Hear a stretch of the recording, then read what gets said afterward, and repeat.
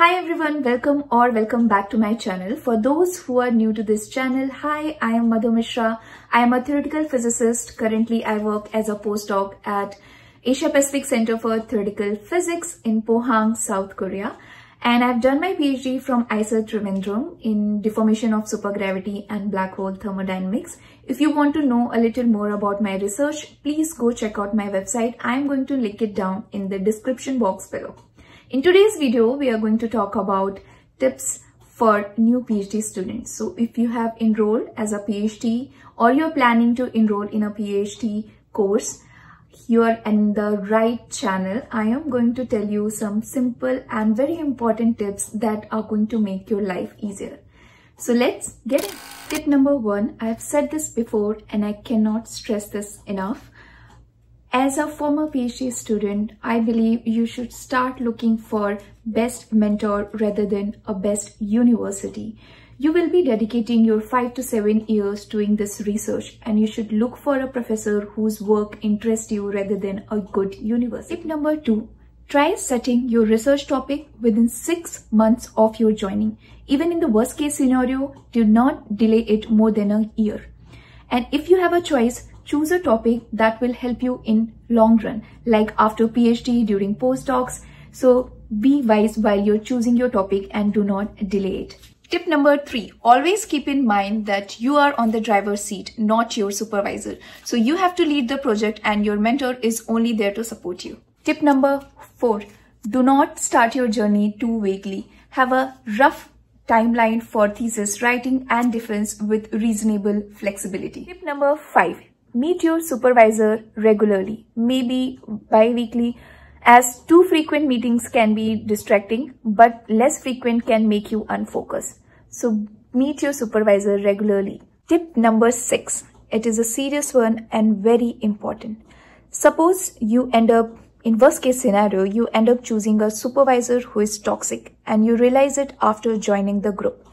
Then I would highly suggest that you should consider quitting the group and joining a better group as soon as possible.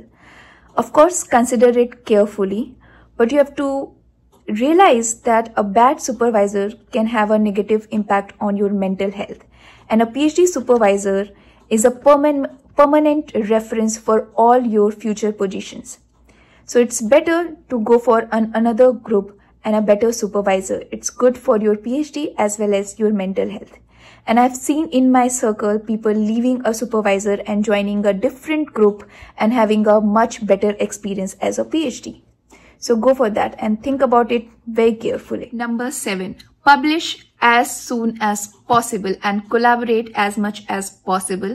Nothing will improve your life as much as a collaboration if you can find a good people. And also it will help you find a postdoc before even you finish your PhD.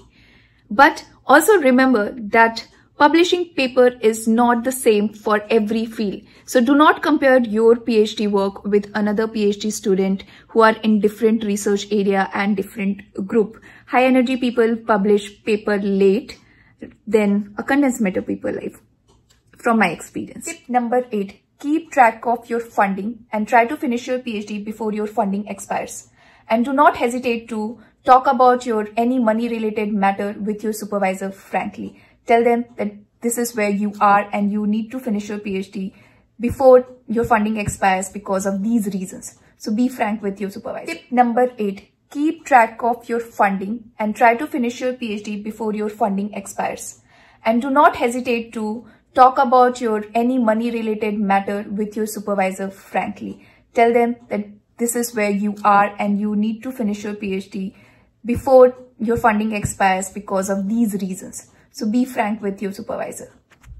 Tip number 9, keep your social life active and indulge in physical and extracurricular activities. And this will dilute the frustration that comes with PhD. So enjoy your journey. Last tip for all my PhD scholars living away from your family. The first few months could be a roller coaster of emotions. From the excitement of living in a foreign state to learning new language, getting to know new lifestyle, new culture, making new friends, to dealing with lectures, new food, learning new language, even learning basics like cooking. and away from family, living away from family can be overwhelming, and you have to deal with all of this along with your research pressure.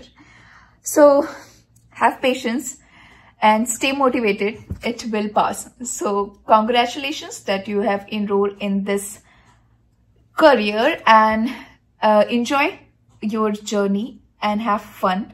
I hope this video was helpful. Please take all these tips seriously, and I hope this helps. And if you have any other questions, please put it down in the comment section below. And if you enjoyed the video, please like it, subscribe to this channel, and yeah, have a lot of fun.